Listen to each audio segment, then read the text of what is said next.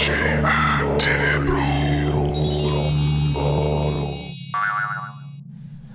we're going to do science fiction. We're going to talk about telepathy. This is a really common ability in science fiction, someone that can read someone else's mind. And obviously it would be really useful, but I feel that science fiction authors haven't figured out all the ramifications of what would happen if there was a being, an entity that had actually evolved over time to be a telepath. So let's talk about this. Would it just be a person that could read your mind? I don't think so. If you've seen David Cronenberg's movie Scanners, he defines telepathy in that film as essentially being able to connect up nervous systems at a distance. I think that's pretty accurate. So as a telepath, if you can read their mind, there's nothing, and put messages to that mind, there's nothing really preventing you from trying to control that other person, giving them instructions. Now, someone intelligent, like a human, might be able to fight back and limit your control.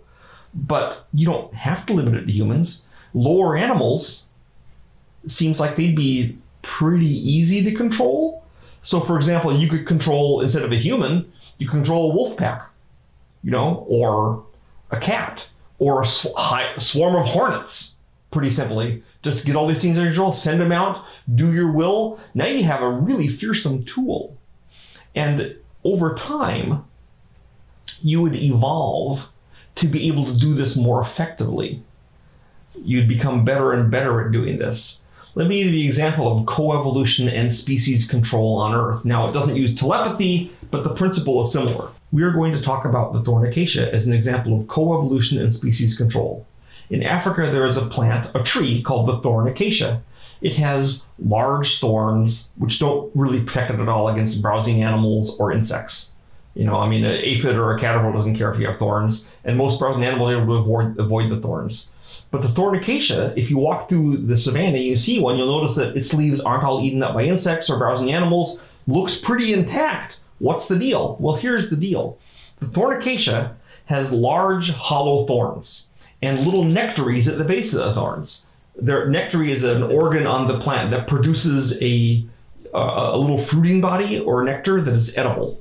Okay, it's not tasty, humans don't harvest it, but it's really good for ants. And there is a biting, stinging ant, very aggressive ant, that loves the thorn acacias. They live inside the hollow thorns, they live inside the thorns, that's their nest, they eat the nectaries, they live on the tree, and they protect it from all comers. If a caterpillar lands on the tree, the ants swarm and sting it to death. If a cow comes up and takes a bite out of it, the ants swarm over the cow, and the cow learns pretty quick, don't eat those trees. They have biting ants on them.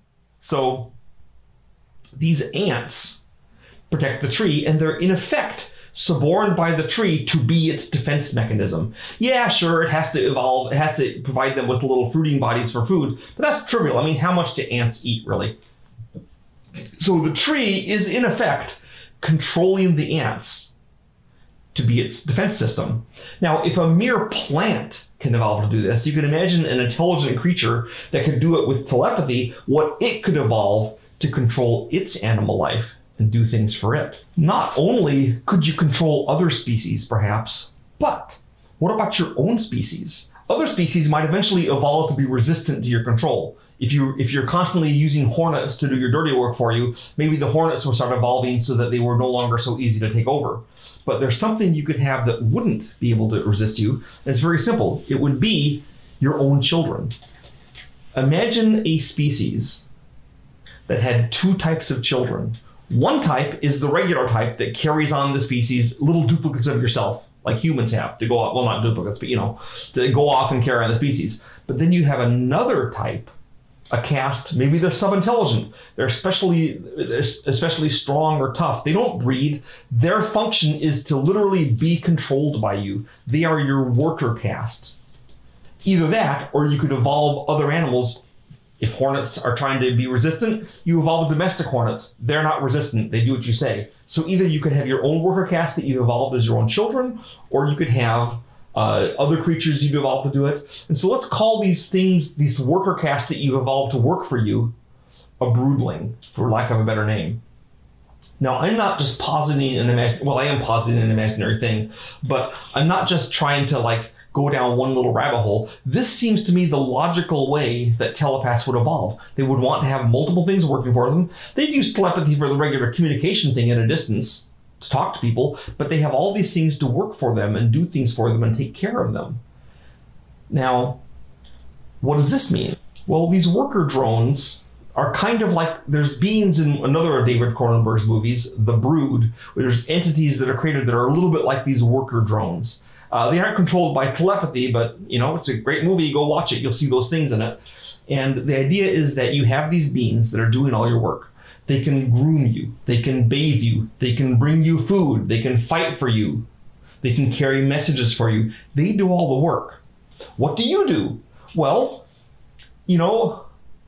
your organs and limbs, your body is kind of a liability to you. What you need to do is evolve to have more and more whatever organ it is that runs the telepathy, probably your brain, a bigger and bigger telepathy organ, a bigger brain, less, you don't need legs. If you need to go somewhere, the broodlings can carry you. You don't need arms. If you need to replace something, the broodlings can do it for you. You just need to be safe. So probably you're going to have some kind of lair where you ensconce yourself, underground or in a bunker or something, and the broodlings do all the work.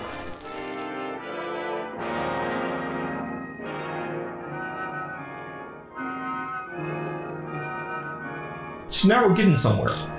Do we need eyes? I don't think so. What is there to look at inside the bunker? Besides, you can look through the broodling's eyes. Do you need ears? Any kind of senses? Maybe touch so you can tell if you're feeling sick or something, or if the broodlings are scratching that itch you really want? You don't need many senses. What you end up with as your telepath, if you've evolved down the likeliest path, is you have a giant immobile blob of tissue that sits in an underground bunker and controls other things to do the work for it. I've had my artist draw up a possible way this thing could look, and here it is. I call it the Broodmaster. Well, if you're sitting in a bunker and you never move, how do you breed? It's easy. The broodlings carry your zygotes, your genetic information, to another broodmaster somewhere, or maybe not even to the broodmaster, just to one of his broodlings. You spawn a young one. The young one, it's small, it can be easily carried by a broodling, or maybe it's so small it can move on its own. It scuttles off, it finds a little lair, excavates it with its broodlings, starts making its own broodlings, gets bigger, takes over ants or whatever to control more stuff, until finally it's able to join the general society. This doesn't make for much of a family life. You're just spawning these little broodmasters all over the place. My guess is that the adults would view the children as more of a pest than a kid. I mean, yeah, you have to have some of them around, but they're just everywhere spawning. Your broodlings going out bringing you food. You probably kill them without thinking about it. There's no family life. There's you, the monstrously selfish thing, sitting alone in your dark lair with your broodlings doing everything. It doesn't have any love. It doesn't have any friends. Its greatest fear is that its lair will be found. All it does is sit there and worry about the things it needs to improve itself. This would naturally tend, I believe, to it being monstrously selfish and greedy. It would view even the other broodmasters just as tools to its end. If they would cooperate, they would work together, but they are not friends the way that humans are. They don't have the same team mentality. And they would view humans, too, as just another tool to get things for themselves. They would prey upon our weaknesses, probably say, they know what we want, because they can read our mind. They would say, hey, I'll give you what you want if you do this for me. It would be cronyism carried to the ultimate degree. And of course, it would be really hard to refuse the broodmaster. They're totally unscrupulous, and they know everything you want. They can fulfill your every wish, or at least they know what those wishes are, to work towards you. What kind of technology would a broodmaster work for? Well, probably it would focus on things that would increase or enhance or strengthen its telepathic ability. Amplifiers, if you will, for that. It would also probably work on engineering either devices for the broodlings to incorporate them, or genetic engineer the broodlings to be more powerful, more effective. Probably will want different casts, maybe small ones to groom it, larger ones to fight, other ones to control warships, or not warships, airplanes, or spaceships maybe, right? We're talking about aliens here. And so you have these broodlings, these things sitting in a giant technological cell full of amplifiers and devices to enhance its ability to control other things. My guess is that a Broodmaster Starship would have one Broodmaster aboard it. Here is my artist's concept of a Broodmaster Starship. You can see the central disk of this, and that's where the Broodmaster itself is. All the rest of the ship kind of goes around it, so all the parts are kind of equidistant, so it controls them all equally, and they're all covered by the broodlings doing all the work. Okay, how would this ship fight? Well, obviously, while the ship could have weapons, it makes sense for the way it to fight by broadcasting its telepathic power to take over enemy ships to fight for it. This is how it functions naturally. You know, if it's being attacked by a pack of wolves, it takes over the wolves to be on its side. If it can't take over all the wolves, it takes over as many as it can and has them fight each other. So, fighting enemy ships, it just shuts down your gunner officer or has them start triggering the self-destruct button or something. It's trying to control you. It may have its own weapons as well to give it even more of an edge, but that's probably what it's trying to do. We don't know what the range of a Broodmaster's power is, but remember, the Broodmaster's natural power may only extend for a few miles or a few hundred miles, but with the amplification and the power of a starship, it can probably spread over like light minutes or light hours. An entire solar system can be subject to it, which means that your ship, unless you have some kind of shielding, and I don't even know what kind of shielding you'd use, and plus, if you do have shielding, they've developed all their science as a means to enhance their telepathic ability to break through your shields. Your shields have to do a lot of things besides just stop Broodmasters. All they have to do is get through to get you. So they control you. Naturally, you would work on ways to shield yourself. The Broodmaster would keep on working on ways to overcome those shields. And more importantly, it has spies within your network. There's people that it blackmails or bribes or tricks or knows to get to overcome your abilities. And sadly, since the Broodmaster can read your mind, it actually knows what your science is able to do and can figure out ways around it. It will be an arms race, but an arms race the Broodmaster always has a slight edge in. I'm not saying you can't kill the Broodmasters, obviously you can, but they would be an interesting puzzle for us to posit.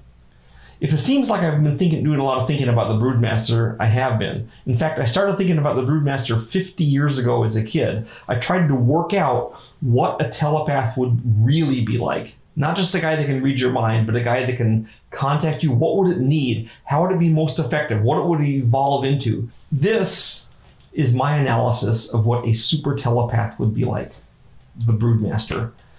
Not content just to sit and analyze it in a void, I've actually worked on an upcoming space strategy game called Hyperspace.